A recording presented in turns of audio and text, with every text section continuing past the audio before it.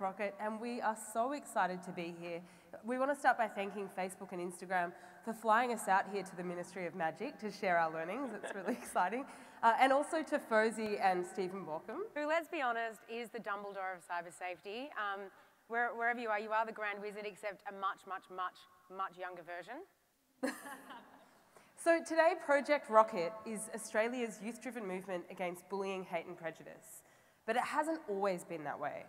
Yeah, we thought that to really explain the Project Rockit story, we're going to rewind a little bit and go way back, and we're going to serve ourselves up on a platter and share an embarrassing old family photo. So Luce and I are actually sisters, so we've known each other for a really long time. And I guess like Project Rockit, the concept has been brewing for a really long time. We're very different people, believe it or not, but we do share some really important things in common that have really influenced the Project Rockit journey, and our mum is one of them. I remember some of my earliest memories are coming home from school, and if I ever said to Mum, oh, I saw something really horrible in the playground today, without a doubt her response was always the same, was always the question, well, what are you going to do about it? And so fast forward many years later, when Luce and I finished high school, we started thinking about that question. You know, we didn't want to stand around and watch the issue of bullying destroy the lives of our peers any longer. We really wanted to stand up and do something about it. Because at the time when we finished high school, it's kind of like you're sending young people out into the world, and some young people finish school and they're full of happiness and confidence and ready to take on the world, and others are empty shells of the awesome kid they were when they started. So we decided that we'd do something about it, but we looked around and we saw that there was nothing actually out there in schools reaching young people in a way that was genuine, authentic, or even run by young people. Yeah, I know towards the end of my time at high school, I started to think pretty deeply about the impacts of bullying, both individually but also societally, as I started to see them playing out around the world. And I remember reflecting on how much better the world could be if by the time we finish school, each of us is equipped to challenge social injustice in this world, how by empowering school students, we're actually empowering a better world, right? So back then we came up with a new idea for what we wanted to see at school. And Project Rockit is built on this simple belief, that we believe in a world where kindness and respect thrive over bullying, hate and prejudice, and all young people are free to realise their potential. Because we know from personal experience that bullying robs young people of their potential. It extinguishes development and it smothers their opportunities. We knew we had to do something different to tackle the issue. And so from the get-go, we went for a really different approach, running workshops in schools. Instead of going into schools and lecturing and terrifying, fear-mongering and judging young people, we decided that we'd ask questions and listen to people's answers.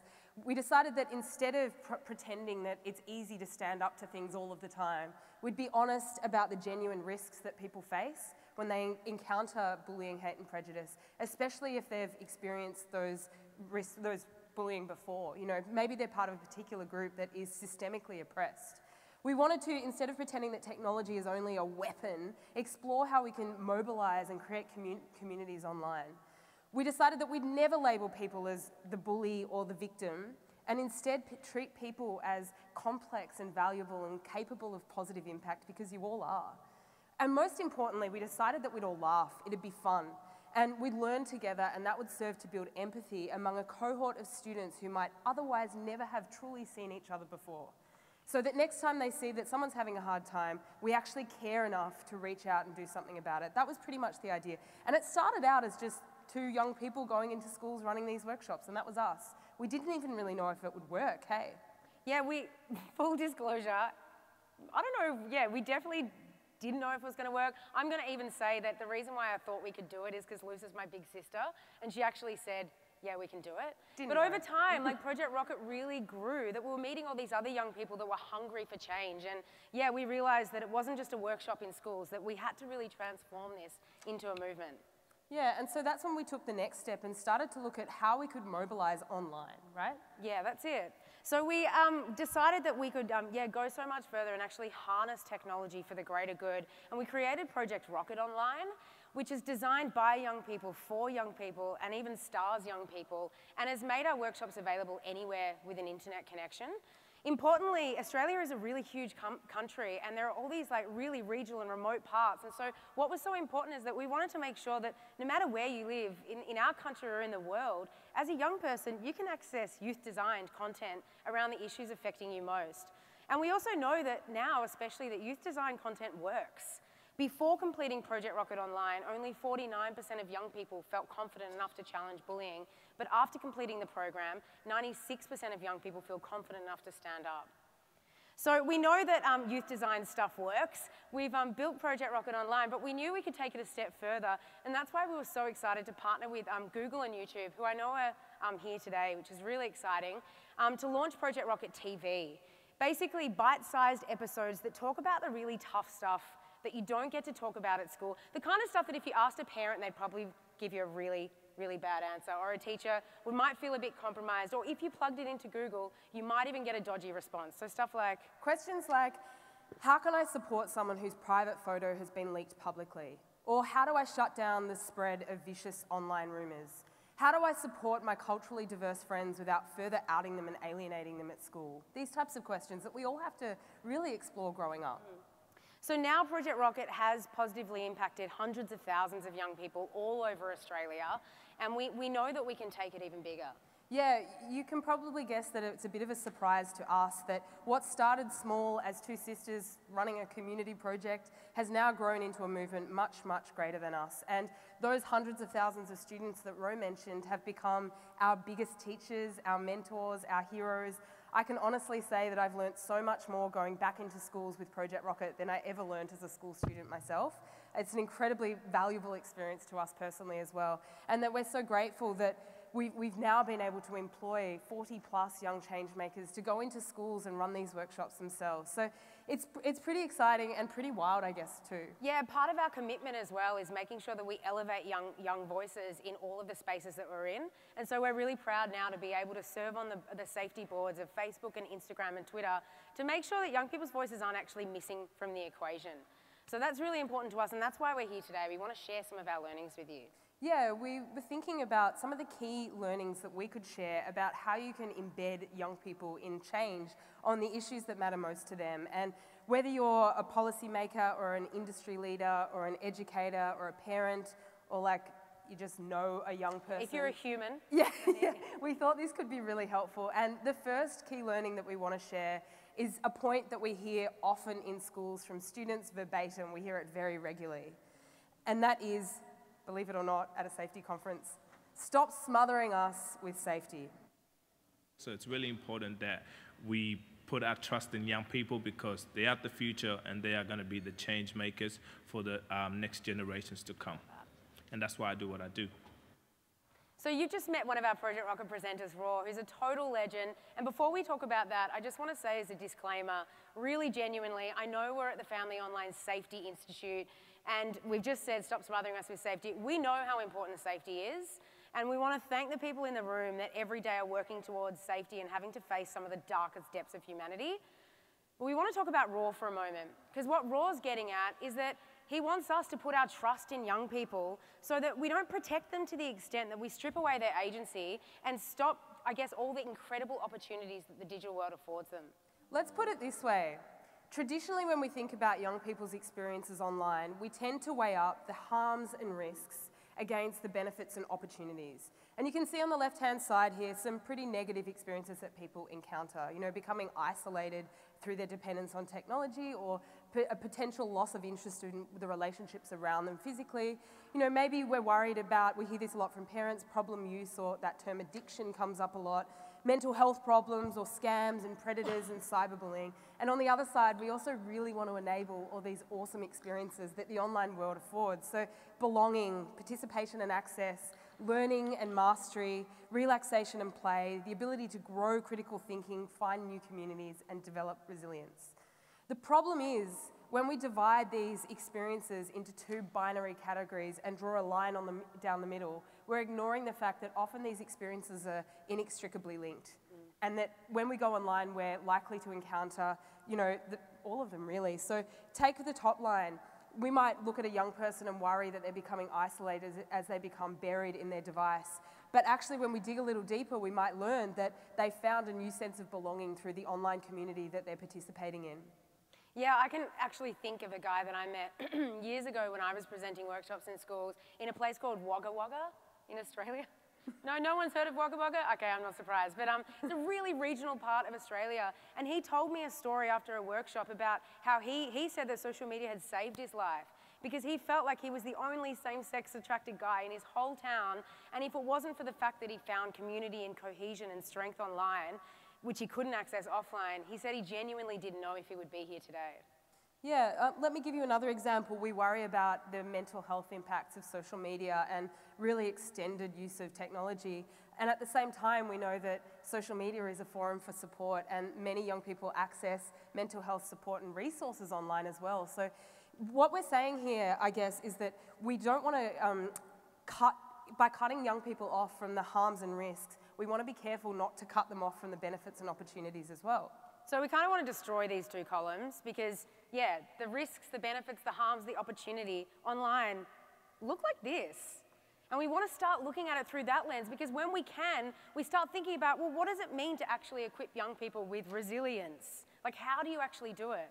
Well, you start moving away from only focusing on protection and instead start looking at empowerment. Like, how can we encourage young people to develop ethics, say, so that when the harms pop up, they can make the right decisions, and the resilience so that they can bounce back from those decisions. The critical thinking, the ability to self-regulate, emotional intelligence, for example. So safety is really, really important, but if we wrap young people up in cotton wool and only focus on controls and precautions, we do actually just strip away their agency. And young people are so much more than that. I think it's kind of ironic that when we focus entirely on safety, we don't help young people develop the skills to handle the worst of times, which is the irony of safety, I think. I've never really got that. So that's that learning, and we want to move on to our next learning. Not all young people are the same. I think the work that we do is really important because so much of the time people are having conversations about young people without young people, which doesn't really address the issue. Young people know what the answers are. They want to do something about the issues that are impacting them, and we need to be asking what their voices are. So that's Project Rockit presenter Elsa, and I really agree with her comment that issue she has as a young person, don't talk about us without us. Because when we do talk about young people without including them in the conversation, we tend to reduce them to being a homogenous group, which they're not. Not all young people are the same. And it's such a shame when we do that because we're actually erasing their individual differences and the many multifaceted dynamics that shape their identity and the way they move through the world. Things like someone's sexuality or gender identity, cultural background, belief system, ethnicity, their socioeconomic access, their personality, their friends, all of these different experiences. And for us, we just see it as such a missed opportunity to create really meaningful change for young people because they don't see themselves represented. Yeah, I think when we're building policies or programs or tools, we have to be representing a whole diverse range of young people because as we want to show with our team, you can't be what you can't see. And so heading out into schools tackling bullying, hate and prejudice every day means that it's so important that young people, the students in our workshops, look up to the stage and they see that there are young people that identify with them. And we've taken it a really step further at Project Rockit with our Youth Brains Trust. The idea that we don't just want young people presenting our workshops, we want them creating them as well. So our Youth Brains Trust annually is a group that we assemble of age between 13 and 20 that really represent many different backgrounds and come together to not only steer the direction of the organisation, but to make sure that our content is really relevant, but also safe and accessible to a range of different voices. We bring them into the process from the very start, all the way through. So the takeaways here are to genuinely include a diverse range of young people in decision making, not just sharing their opinions, but actually being able to shape the development of content from start to finish, rather than just bringing them at the end to tick a box on fully formed and unchangeable ideas that have already been created. Now that we're talking about youth voice, I actually think we can take it further for our last key learning we want to share. Why don't we just go all out? I feel like you were going to introduce a dance break or something. Yeah, we're going to hand over the mic. When we talk about issues online, young people should be in the driver's seats. It's their future, it's their online world, and they're the ones that have the skills and the opportunities to really create lasting social impact. The reason I think it's so important to be working at Project Rocket is I had a workshop in year 8 and it literally, like, the message that I could create change was something that lasted with me for years to come. So I found it super important that I could instill that message with other people as well. I love Amal. Yeah, I think it's time to hand over the mic. And I think what Amal really demonstrates is that young people are ready. She had a workshop 4 years ago and was inspired to get a job at Project Rocket, and we've literally given her a microphone and she's, you know, going around Australia and helping other young people stand up and work out what their voice is in this world as well. Just like Danny said in the first video, that when we're talking about young people's futures, we can't just consult them or involve them. We need to give them the skills and put them in the driver's seat when it comes to tackling the issues that are most important to them. Yeah, and that's why we are so excited and passionate to be teaming up with Facebook and Instagram to upskill 10,000 young Australians in 400 schools to become the first generation of Project Rocket digital ambassadors. School students taking action on the issues that matter to them. Pretty cool. You remember before that Ro and I launched Project Rocket because to create the change that we want to see? Well, now it's time for us to hand over the mic so that the next generation can do exactly that. The way that it works is over this year and next year, our team are heading out into communities around Australia to run a series of really high-impact community events that each bring together hundreds of students from local schools in a full day of Project Rocket learning. The events are peer designed and peer-led, and they explore all of the issues we've been naming now. So how to balance these risks and rewards of challenging hate and prejudice and the harms and benefits of being online. And really importantly, they give an opportunity for every unique person attending to elevate their diverse perspectives on the change that they want to see. And it's really important to us that it doesn't end there. We want to support them to actually turn that into action.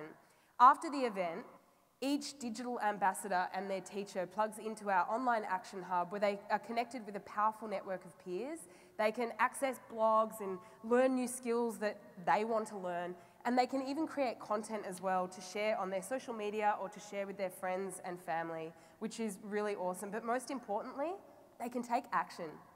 Yeah, we're really excited to be building social change makers, not just people that are tackling bullying in their own limited school communities, that these young people, they've attended an event, they go back to their schools, they spread the movement, they upskill via the online hub, and they have loads of ideas that they want to bring to reality.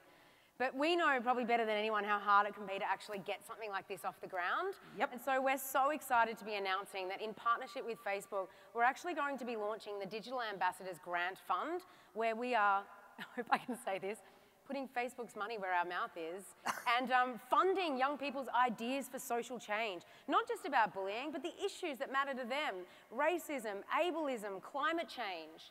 We also want to make sure that we're elevating their recommendations and ideas to grown-ups. In fact, next week we're actually flying 4 digital ambassadors to our nation's capital, where we're hosting a roundtable with our top politicians in the country to make sure that they really listen up to young people's experiences. We're going to put them in the driver's seat and have them make recommendations there too.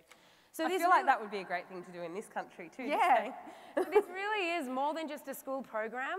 This really is a national movement that's led by young people who are ready to go beyond tackling cyberbullying and instead start creating and engineering the digital world that they want to live in. Yeah, you might be able to tell that although we started Project Rocket, this movement really isn't about us anymore.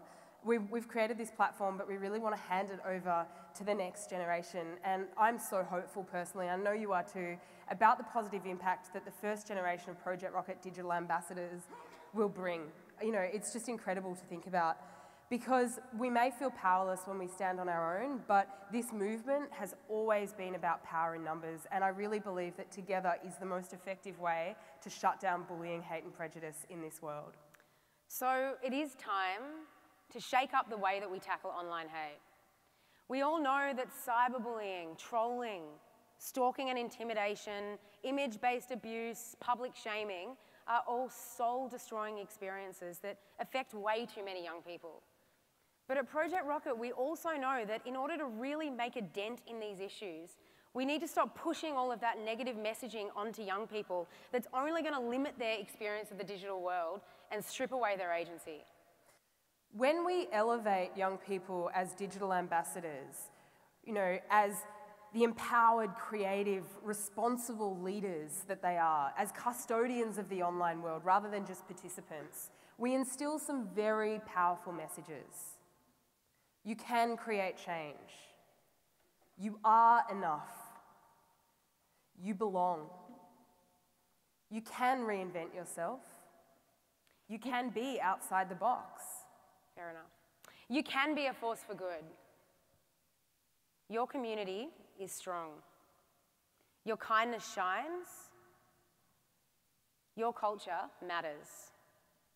And finally, you can use your online power for good. Thanks so much for having us.